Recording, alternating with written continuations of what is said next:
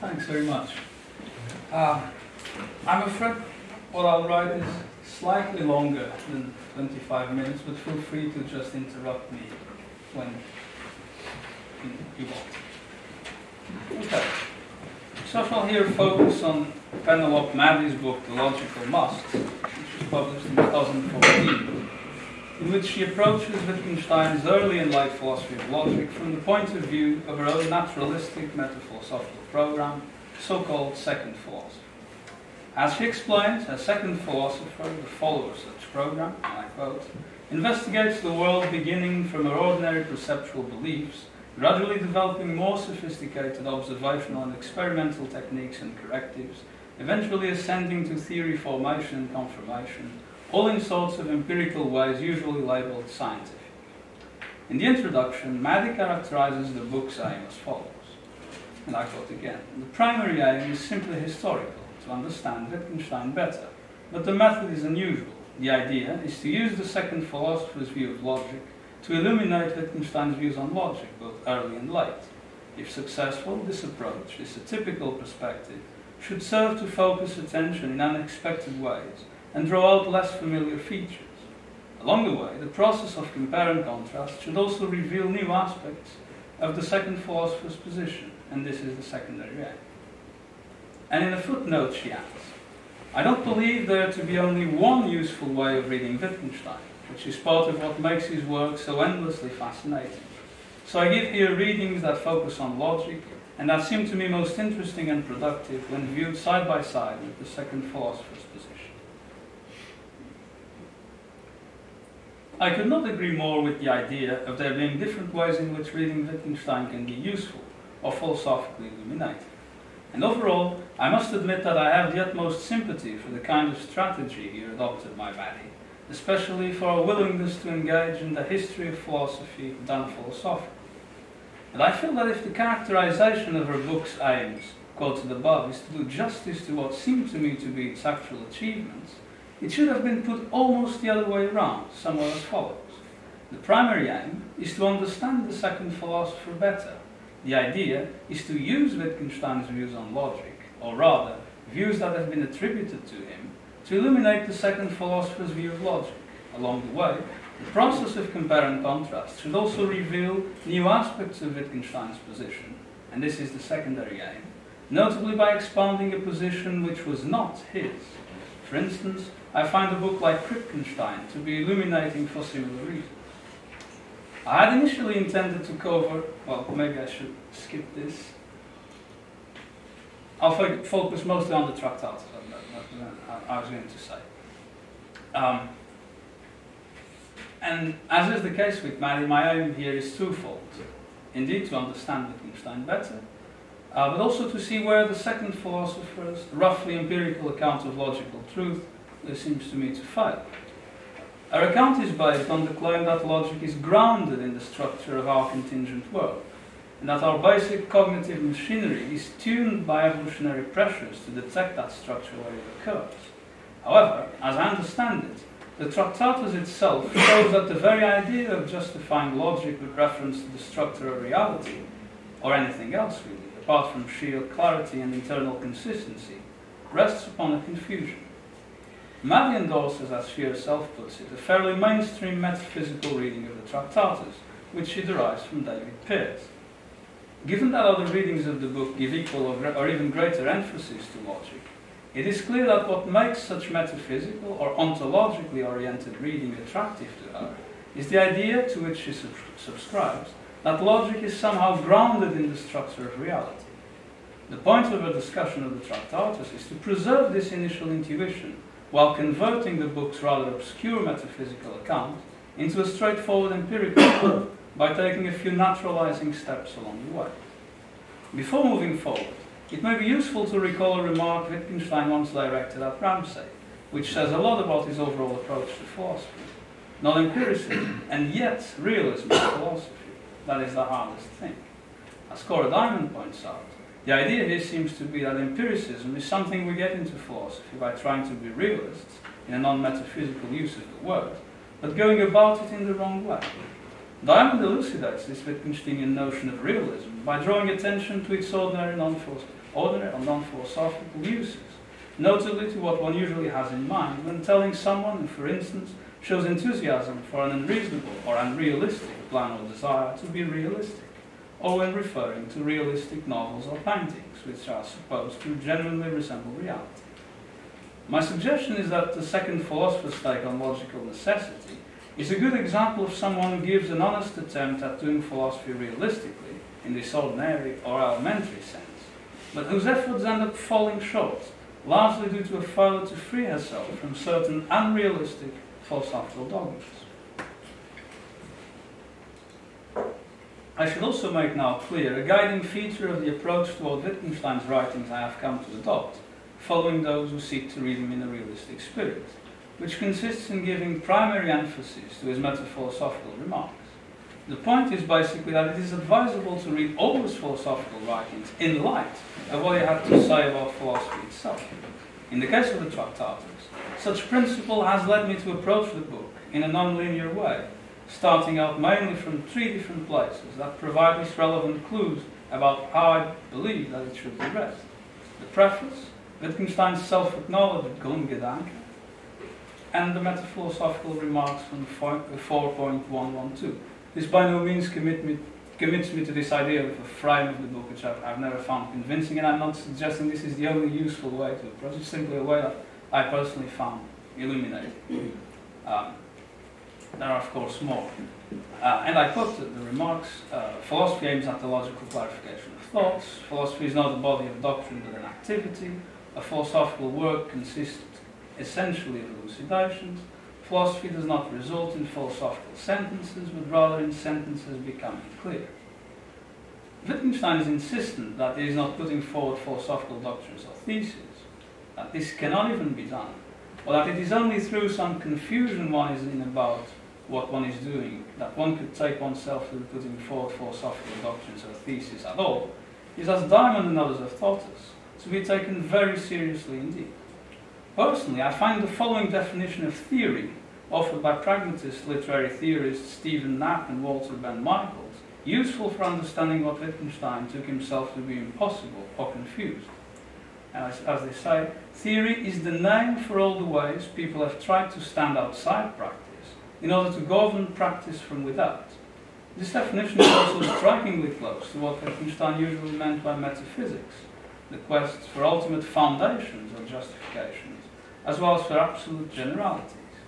By following Peirce and ascribing a full-blooded metaphysical realism to the Tractatus, Maddy seems to me to be walking on slippery ground. The main problem I see with metaphysical readings of the Tractatus has to do with how uncharitable they tend to be, for they seem to be comfortable enough in attributing the most blatant incoherences and paradoxes to it, while often simply bypassing them. Maddy takes the early Wittgenstein's master question to be, what must the world be like that we can represent it as we do? She thus takes the Tractatus' account of logic and language to be grounded on an underlying ontology, seemingly outlined at the beginning of the book. Language only makes its official appearance later, or so it seems, and this may indeed give us the impression that the ontology is prior. And it has to be conceded that several passages seem to support this kind of reading, as is the case with the rather baffling doctrine of simple objects, the alleged necessary substance of the world, on which the sense of our sentences, established prior to their actual use within our ordinary linguistic practices, is said to depend. But then how can this be reconciled with Wittgenstein's subsequent claim, after drawing a distinction between formal concepts and proper concepts, that the results of operating with formal concepts, as if one were operating with proper ones, precisely what he appears to be doing with the opening metaphysical remarks, are nonsensical pseudo-sentences. Someone like Gilbert Ryle, one of the first readers of the Tractatus to become dissatisfied with its metaphysical interpretation, had been well aware of this sort of tension, and I quote Ryle. Now, whatever may have been Wittgenstein's state of mind when he first wrote the ontological story, this is how he refers to the opening remarks, at least when he first revived the finished book, he must have seen that the ontological story is or appears to be doing exactly what is being forbidden in these passages, the ones I referred to before. He cannot then have thought that the ontological story was a legitimate premise or a legitimate conclusion in an inference to or from the propositional story. This is how he refers to the Tractatus as a account of sentiments. He must therefore have left it for some other purpose, and I suggest it was at least partly for an expository purpose. He was deliberately saying something that would not do, as a leading saying something that would do or nearly do. It is worth noticing that we hear progressively less and less of atomic facts, simples, complexes, etc., the further we read in the Tractatus. It was, I suggest, not his message, nor part of his message, but a sort of prefatory parable. End of quote. Discussion of this passage alone would have been more than enough for an entire paper at all, or more. Though what I want to retain from it now is this impression that there has to be a way of reading the book which renders it much more coherent than its metaphysical readers take it to be. In other words, there has to be a way, or at least it seems to me, to make the ontological story, including the doctrine of symbols, fit in with the Tractarian account of sentences, one in which the latter need not be explained by appealing to the former. Again, following Peirce, Maddy recalls how some key parts of the Tractatus are a reaction to Russell's evolving theories of judgment, notably to the idea that since we can use words such as or, not, all, some, intelligently, we must be acquainted with the logical objects involved, which give rise to all sorts of problems, which unfortunately I cannot discuss here. Problems that, as Wittgenstein, who also had certain tensions in Frege's doctrines in mind, so could only be removed by a correct account of sentences. Maddy, however, who herself quotes a passage from the 1416 notebooks acknowledging this last point, does not seem to me to give enough emphasis to the word removed, and thus attend to some of its possible implications. Because if Wittgenstein's chief concern is indeed the removal, the dissolution of such problems, and considering the metaphilosophical remarks quoted above, then it seems plausible to think of his own account of sentences not as a doctrine about how things really are or must be, whatever that means, or as seeking ulterior foundations for logic and language, but as a particular framework designed for the activity of philosophical clarification, whose correction is to be measured not in terms of correspondence to reality, but as a matter of internal coherence, of removing logical inconsistencies and unclarities from our thoughts. This, I think, is what the Tractarian notation is supposed to do. Moreover, and as part of the clarification, the notation itself is supposed to serve as the perspicuous means of expression of Wittgenstein's own views on the nature of logic. On this point, I'm mainly following Oscar Icluso.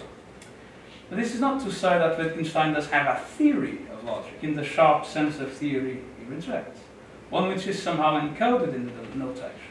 He does not, or at least that was not his intent. What the notation is supposed to do what the notation is supposed to express is essentially the view that there can be no such thing as a theory of logic, in the sense of a substantial body of theoretical knowledge. Let me qualify these latter claims by comparison and contrast with Maddy's own understanding of these matters. Wittgenstein's Grundgedanke runs as follows. My fundamental thought is that the so-called logical constants do not represent. This is to say that from the point of view of the Tractatus, what Wittgenstein then took as the correct logical point of view, logical connectives are superfluous, perhaps even misleading. The notation itself embodies this particular insight, as connectives simply disappear there. Just think, for instance, of a conjunction P and Q expressed in a Tractarian truth table.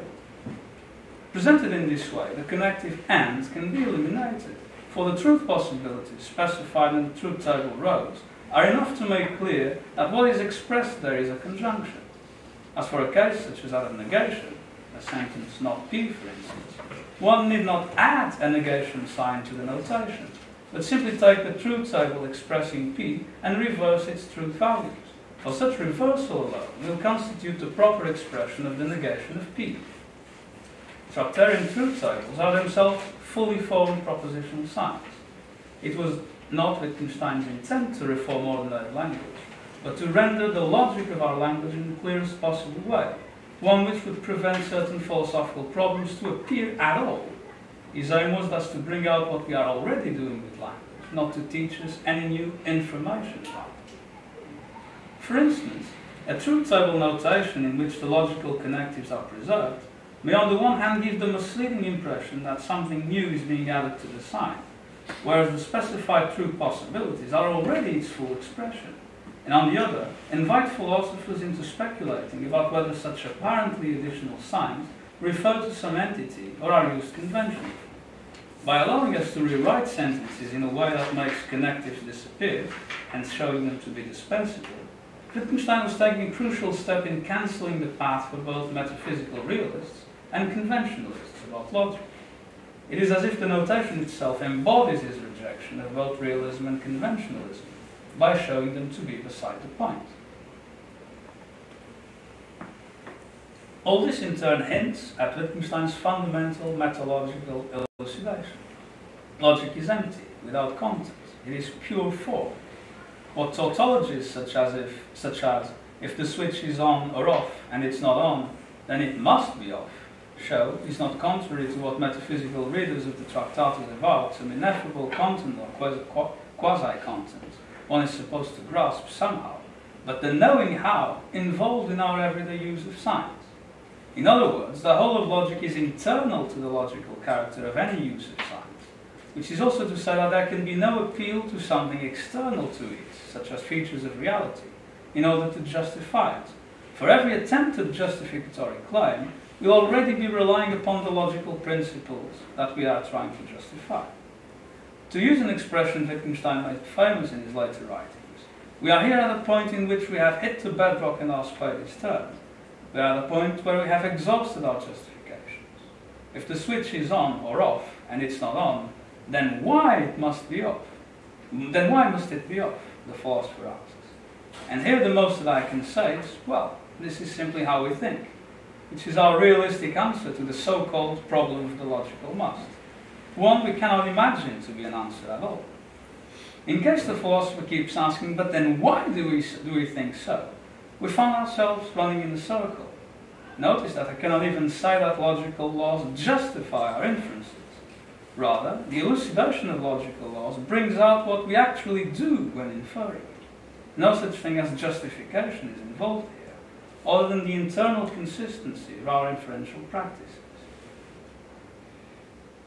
Diamond adds, and I quote, "If you think that the whole of logic is internal to any referring expression, you will see the Russell confusion wherever anyone treats any part of logic as external to what we are talking about.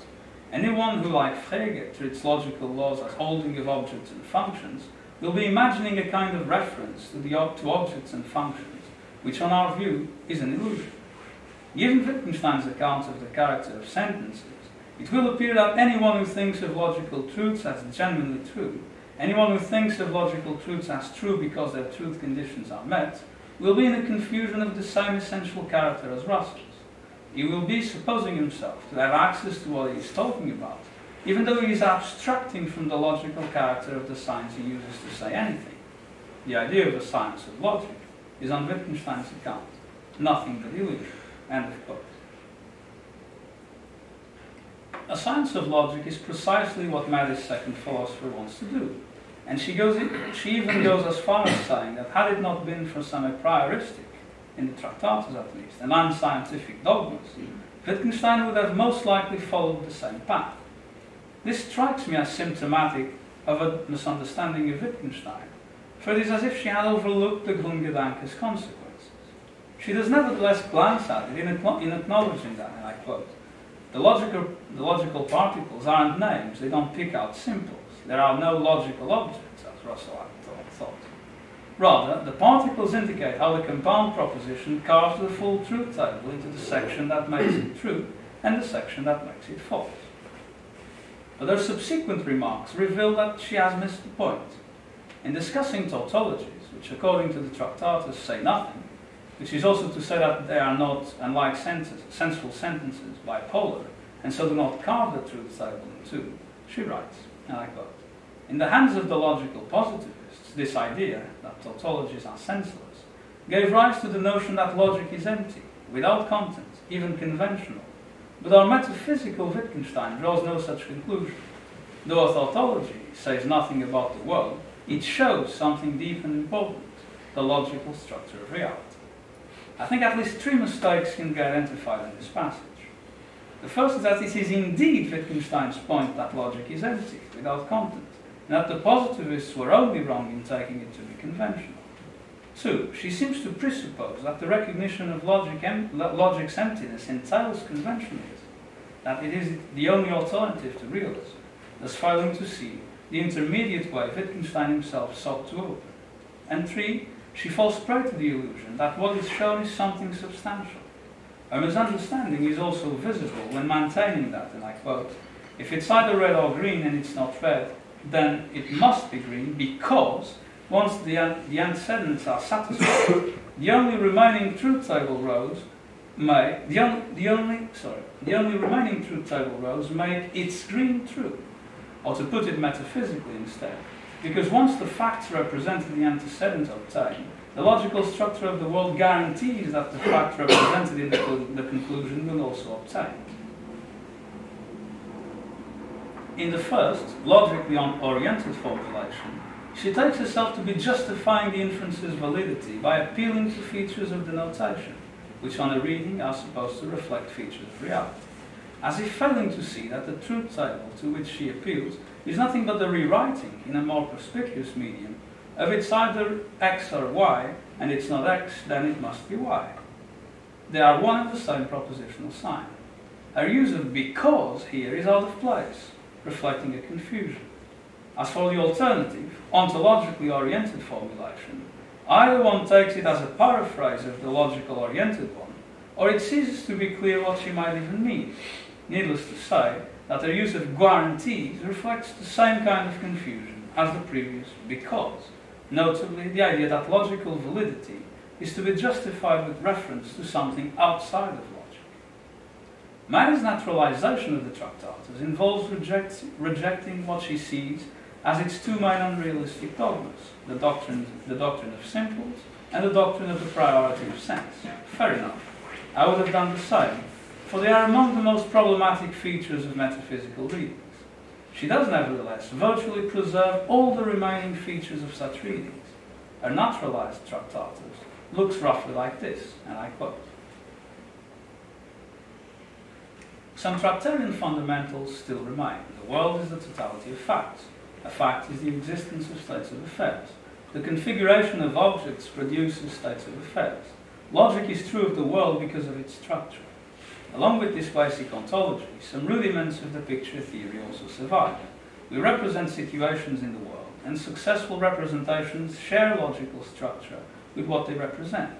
Without simples and their attendant theses, with the reinstated ontology of ordinary objects and relations, there are good reasons to view such structure as the world enjoys to be contingent. Finally, a tautology does show something about the world, but what it shows is contingent and can also be set. It shows that this aspect of the world, it and its properties, has the structuring that validates the logical claim. The entire theory behind this can be said, and we've been saying it here." End of quote. Again, it seems to me that these passages show how she has overlooked the Grundgedanke's main implications. She takes herself to be in for a realistic task, freeing the Tractatus from an unrealistic metaphysical picture and converting it into a different naturalistic one, compatible, or so she thinks, with our commonsensical and scientific procedures and beliefs. My suggestion is that she is still holding on to the same exact picture that underlies metaphysical readings of the book. She has merely altered its physiognomy slightly by giving it an apparent scientific look, by giving it a new apparently scientific look. She thinks that there is a fundamental difference between claiming that the validity of logical laws arises from the structure of our own physical world and claiming that it arises from goings-on in some distinct realm of abstracta. But is it really different? Can you gesture towards such structure of the physical world?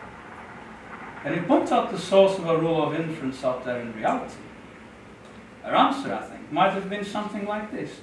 Not yet, but cognitive science will sooner or later allow us to do so, by revealing how exactly our minds mirror such structure. And of course, if it weren't for that structure, we could not even think. Now, this strikes me as exactly the same as saying that if it weren't for simples, we could not even think, and that analysis may very well reveal them one day.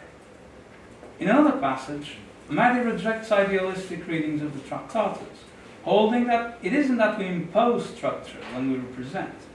It's that representation can only take place when certain structures are present. This discovery, combined with the simple fact that we do actually represent the world, tells us something objective about the world and about our system of language. Unfortunately, I cannot here consider our assumption that it is a simple fact that we represent the world, which I find problematic. In fact, a misreading of Wittgenstein, or a belief in the science of logic, may well be a consequence of taking a representationalist picture of the mind for granted. Still, I want to press her on a particular point she raises in discussing idealism. How can we even tell, from our point of view in the world, the difference between imposing structure when we represent and only being able to represent when certain structures are present?